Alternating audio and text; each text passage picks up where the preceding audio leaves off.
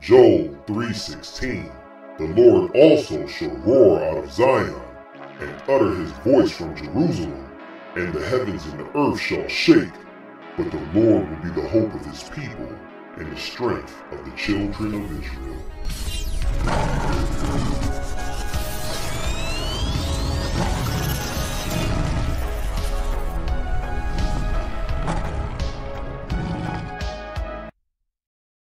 Alright, shalom, shalom, shalom. This is Due to Learn and Awaken Israel 2.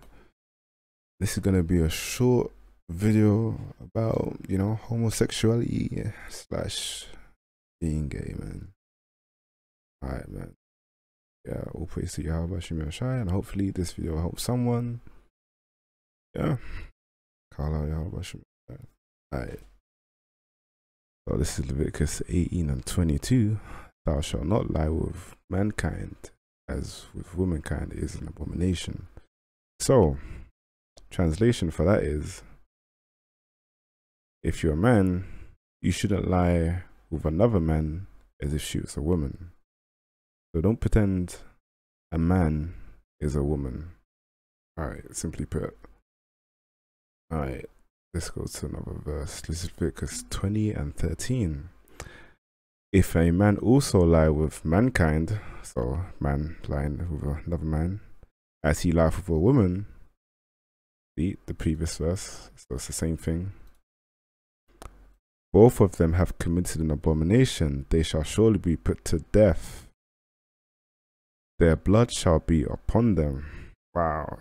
So, of course we don't do that today, because of modern day society, but yo, if the Father was here or Christ was here, man, man, it wouldn't be looking good. Alright, this is Romans 1 and 26, and this is Romans 1 and 27.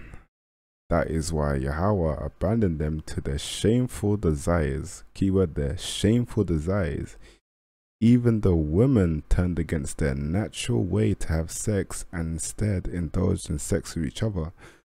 Now this is for the lesbians. Women having sex with women. The Father abandoned them. So the Father literally abandoned them to do these shameful desires. Wow. Wow, okay. It's Romans 1 and 27. And the men, instead of having normal sexual relations with women, so the normal thing would be a man and a woman, as it says, and the men, instead of having normal sexual relations with women, so men and female, Adam and Eve, right, burned with lust for each other. Men did shameful things with other men. And as a result of this sin, okay, so this is a sin now. As a result of this sin, they suffered within themselves the penalty they deserved. And remember, what was it? The verse up, 26. That is why Yahweh abandoned them to the shameful desires. So whatever this penalty is that they suffered within themselves, the Father left them to suffer this penalty. That's boy, that's something. Alright, this is 1 Corinthians 6 and 9. Or do you not know that the wrongdoers will not inherit the kingdom of Yahweh? Be not deceived, neither the sexual or immoral, nor idolaters, nor men who have sex with men. So this sin of being gay, homosexual, whatever you want to call it, rainbow community, LGBTQ, making up these a million genders just to justify your actions or your sins, even though it's not justified. The Father just said you're not going to get into the kingdom, bro. It's literally that simple.